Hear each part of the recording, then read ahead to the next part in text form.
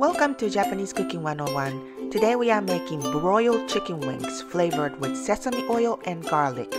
These are the ingredients. For more information, check out our website, japanesecooking101.com. Just put all of the ingredients in a bowl. Soy sauce, sesame oil, sake, salt, and freshly grated garlic. And rub the chicken wings and the seasoning by hand. And let sit at least 30 minutes. Place the chicken on a baking pan lined with a foil and broil in the oven for 10 minutes. Flip the chicken and put back in the oven and cook the other side for another 10 minutes. Sprinkle with some shichimi hot pepper and sesame seeds if you like. It is super easy to make these chicken wings with simple ingredients. Give this a try for your next party. 美味しい。美味しいね。